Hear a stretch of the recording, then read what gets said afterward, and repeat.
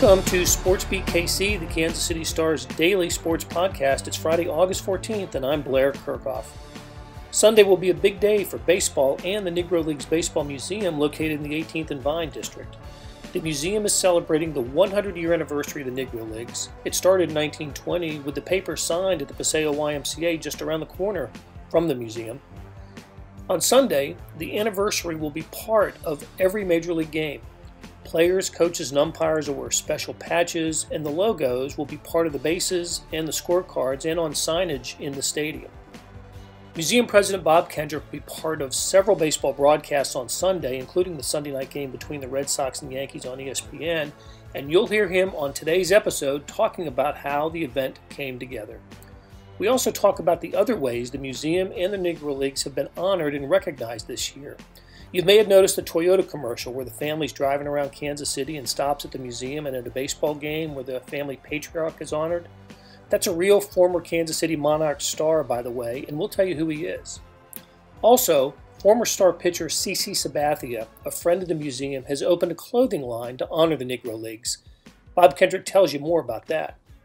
You know, it was in 1990 with a big push from former Kansas City Monarchs player and Kansas City icon Buck O'Neil that the museum opened, so it's also the 30th anniversary of this Kansas City treasure. Okay, so here we go with Bob Kendrick, but a couple things before we get started. Bob and I sat down in the lobby of the museum after closing hours on Wednesday, so you'll hear some other sounds besides us talking. Bob says goodbye to some folks leaving for the evening, for instance, but that's just Bob Kendrick being the good man that he is. Okay, so here we go. How did it get started? Well, the idea came to me last year that it would be fun to do a National Day of Recognition because this is unprecedented.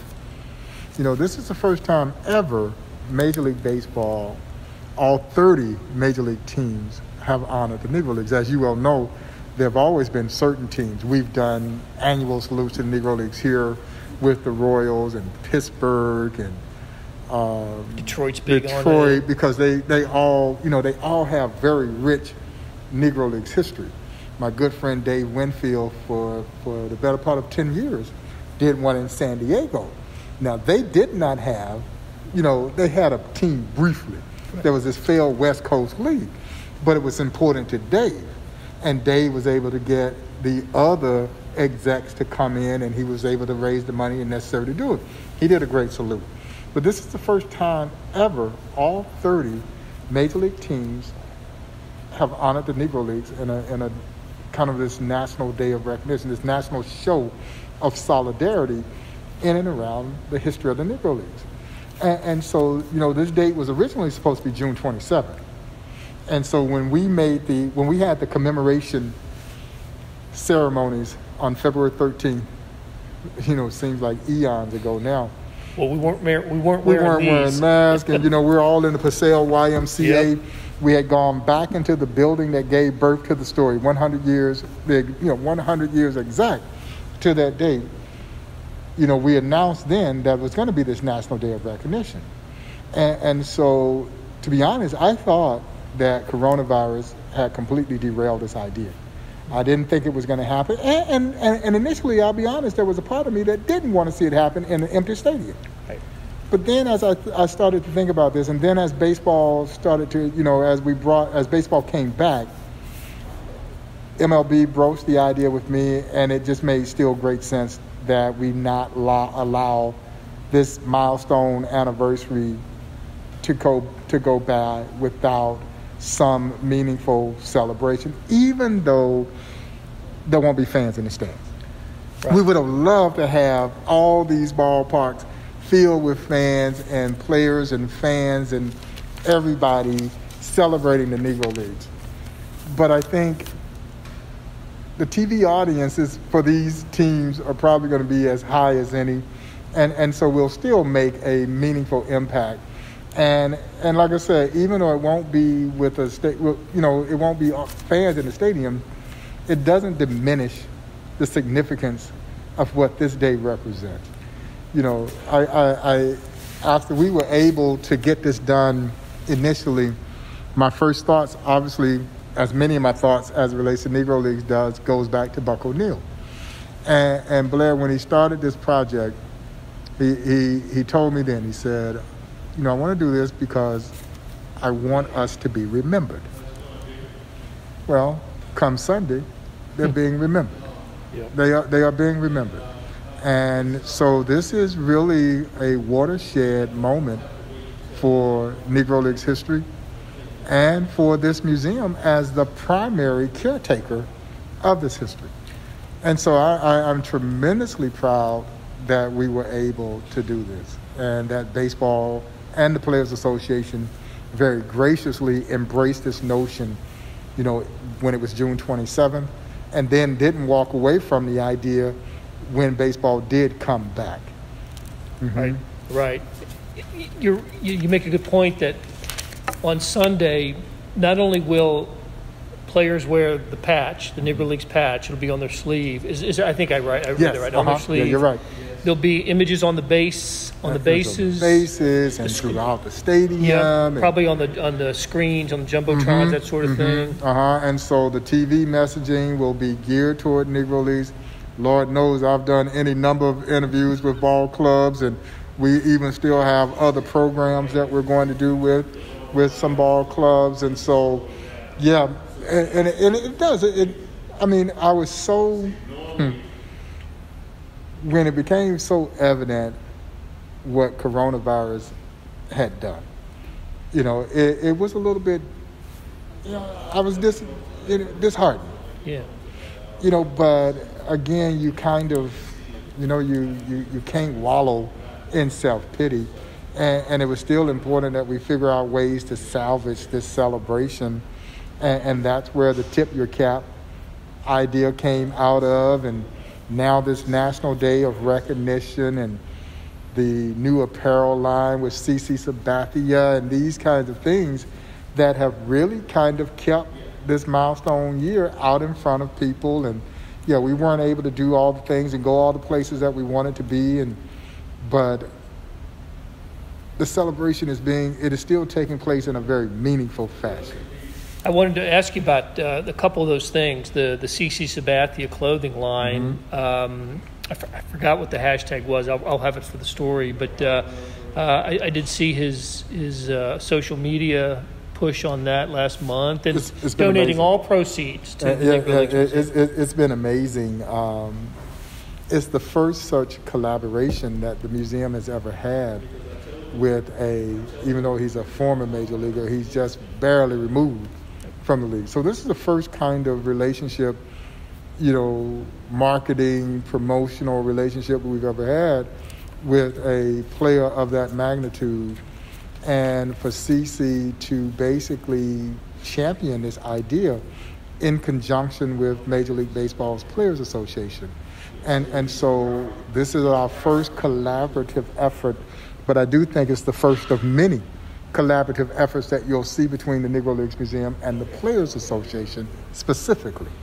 And that also signals a new direction, and that is in large part due again to Tony Clark, who has been a longtime friend of mine and obviously a staunch advocate for what the Negro Leagues represents and his place in this sport as it relates to the heritage of this sport.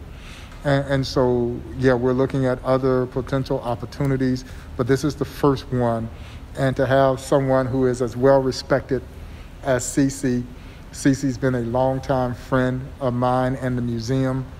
He started coming here when he was with the Cleveland Indians, and he was one of the few major league athletes that would make pretty much an annual stop by here. So again, he understands his place in this sport. And so the Negro Leagues, once he was introduced to the Negro Leagues, it grabbed hold of him. And it's something that is in his heart. And so he had an opportunity to do something, that is actually, is very cool, is cutting edge. And it's introducing the Negro Leagues to an audience that maybe had not thought about the Negro Leagues, right. Prior. Right. Mm-hmm. That stuff is pretty stylish that he's selling. Yeah. And they're selling a ton of it right now. Keep selling it, man.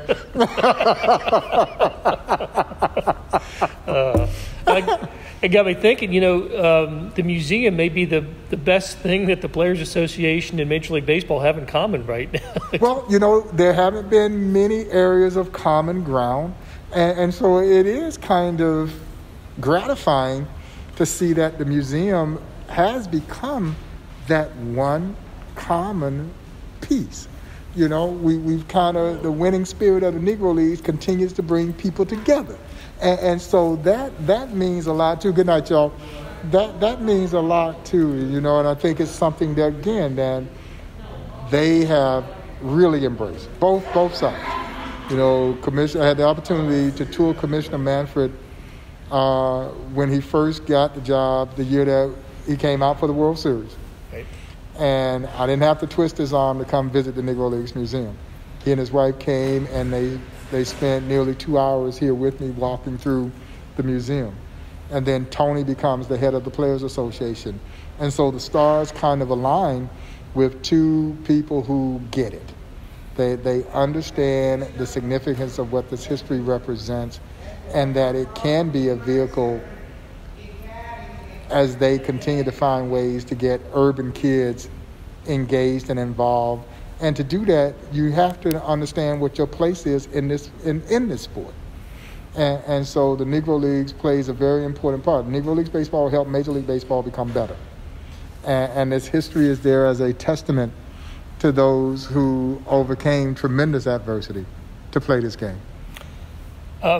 You know, another player who I know that has an affection for this place, and I think I was here the day he stepped in here for the first time, was Andrew McCutchen. Mm-hmm, mm-hmm. And now he's promoting with the Buffalo. Yeah, no, and we're going to do some other stuff too, because he was so good. He's a natural at this thing, man. And so, Kutch has been great. You know, this means something to him. And it should. It should. I tell people all the time, Blair, if you are of African American or Hispanic descent, this is your Mecca. Yeah, you don't play this game had it not been for the players in Negro Leagues. And there is no and, if, buts about it. It doesn't happen. And so if you are to fully embrace what you do in your place in this sport, you have to pay honor to the Negro Leagues. And players like CeCe Sabathia and Andrew McCutchen and others, they get it. They get it. And hopefully through them, the young players coming into our league will also get it. You know, and so, it's great to have these guys. It reminds me back in my early years with the museum when it was Torrey Hunter and Jock Jones and LaTroy Hawkins, you know, the first group of young players to really embrace the museum. And guys like Mike Jackson, who was kind of the elder statesman at that time, brought them here. You know, it was almost like he was taking them under his wing, and saying, hey, you know, you need to be here. And then they started coming every year, that they were all playing together, and subsequently, even as they started to move to other teams when travel brought them here. Same thing with Curtis Granderson. You know, but there's also something, you know, you can see that there's a common bond. These are players who are very astute players who understand the significance of their heritage in this game. So you didn't have to twist their arm. You didn't have to sell them on this. You know, they wanted to do this, and they wanted to be a part of it. Hey, it's Blair. We have a special subscription offer for SportsBeat KC listeners, unlimited digital access to the Kansas City Star's award-winning sports coverage. Sign up now for 1 year of Sports Pass for access to all the sports news, features, and columns presented on the kansascity.com site, and it's only $30. That's a 40% savings off our regular rate. Your subscription will automatically renew after the initial term at $50 unless you tell us to cancel. Your subscription helps support the sports coverage of kansascity.com and the Kansas City Star, and that support has never been more important. Please visit kansascity.com/SportsBeatKC offer to get this special offer. And as always, thanks for listening. You know, another way that the museum's being celebrated this year is the Toyota commercial. Mm-hmm. How cool is that? It was very cool. We shot that commercial in November, last November, and I'm so happy because it has made former Kansas City Monarch Jim Robinson kind of an overnight star at age 90. And so, I'm thrilled. I'm going to do something in there. I'm so thrilled that he now gets to see himself as a TV star. And the spot is so beautifully shot. Hell, you almost forget that it's a car commercial. But the agency that shot it, they spent a couple of days here with us back last November. And they had this idea, and they brought Mr. Robinson to town. He's 90 years young. And but it's also raised the profile of the museum, the centennial celebration. And again, I think it also sends a resounding message when you see the museum associated with a major brand like Toyota and a major brand like Bank of America. It also signals, hopefully, the path that we're charting as well. And so, like I said, while much was lost to coronavirus, we've also gained a lot. We've been able to seize the moment, even if it wasn't, like I say, an ideal set of circumstances. I wanted to ask you if the awareness of social justice of this summer has played a role in raising awareness of the museum. Oh, it absolutely has. How so? It absolutely has. Because what has it done? And in all earnest, if I'm going to take any solace out of what has come out of what has been a very tumultuous set of circumstances in our country, it is the fact that people started to recognize and embrace the notion that this museum is a social justice museum. It is a civil rights museum. It is just seen through the lens of baseball. And so from my involvement with the incredible forum that you guys put together, to having moderated the discussion with the Major League Baseball players that we did, people are turning to the museum for thought leadership. And that's exactly what we wanted to happen. This museum is 30 years old this year. And when we built this museum, Blair, it was all about building a great attraction because we wanted to grab hold of the imagination of people so that they would come and be introduced to the story. But the entire journey was about building a great institution.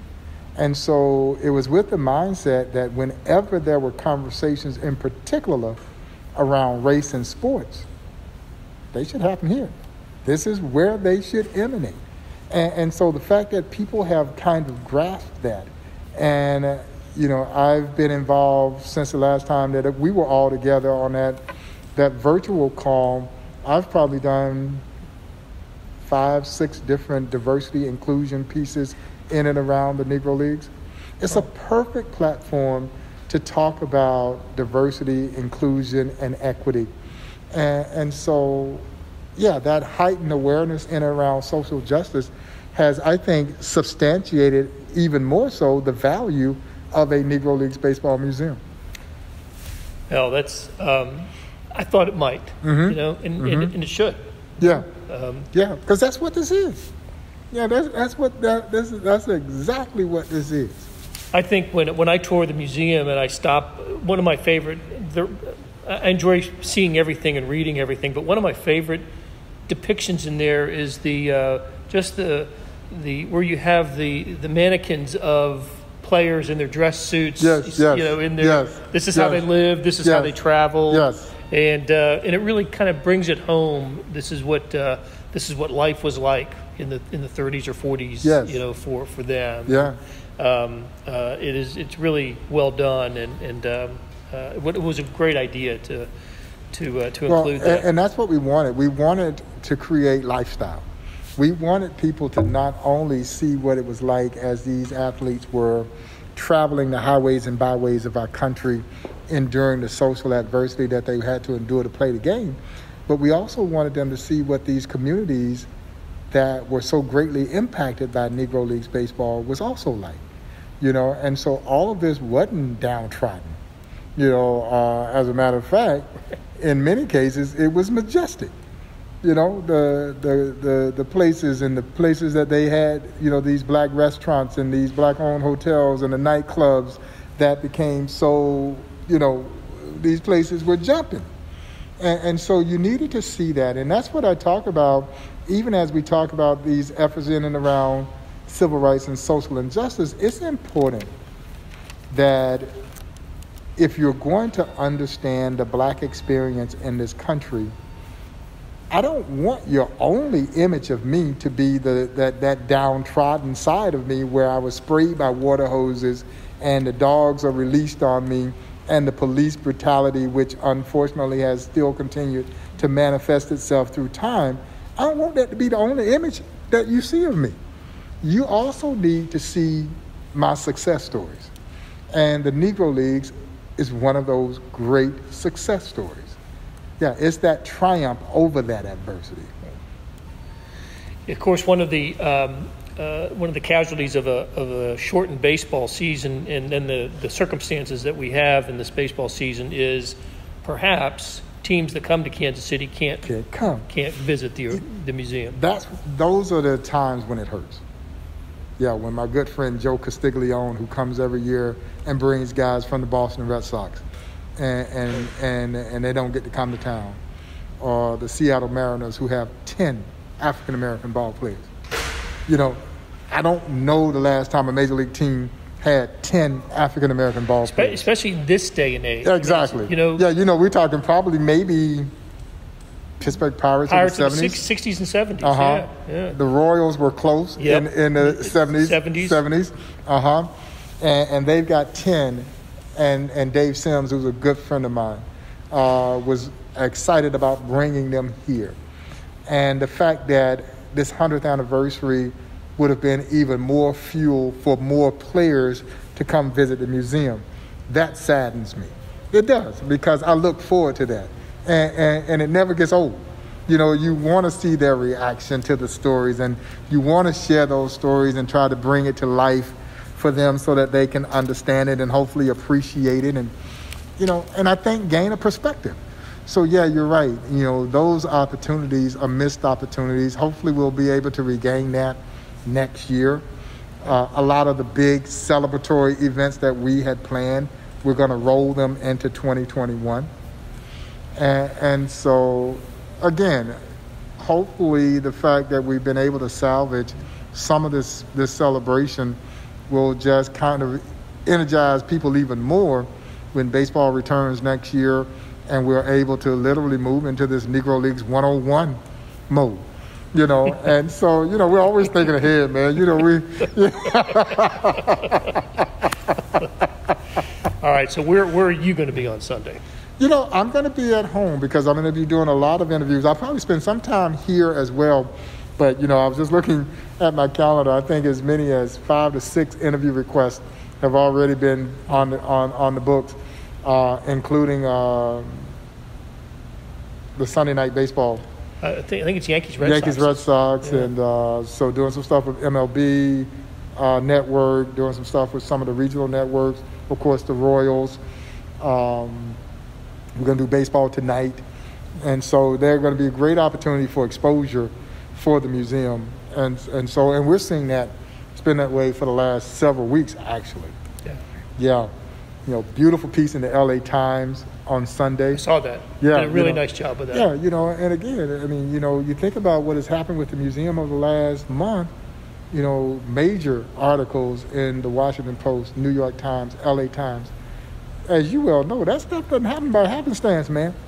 And honestly, people pay a lot of money to get that to happen. And so, so I'm glad we could give them something that we could sell, because we didn't have no money.